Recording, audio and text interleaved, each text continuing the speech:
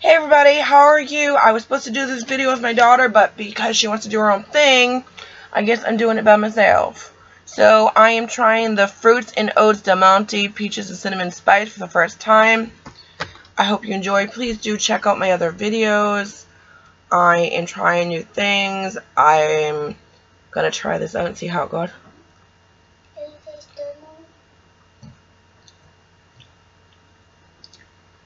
it taste different? Does it taste yucky? Ew. Does it taste yucky a little bit? Not to be rude, but what the heck? Does it taste good or yucky? I don't know. Try it.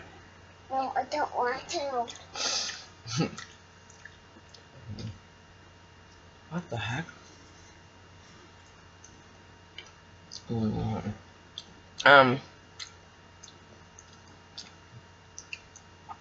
I think it's because of all the peach flavor.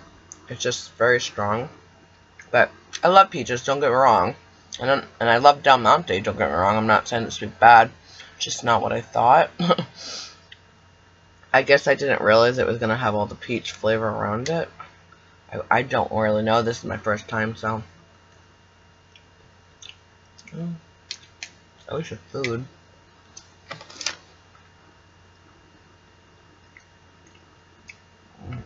There's 180 calories, 35 carbs, dietary fiber 4, 18 sugars, 230 sodium.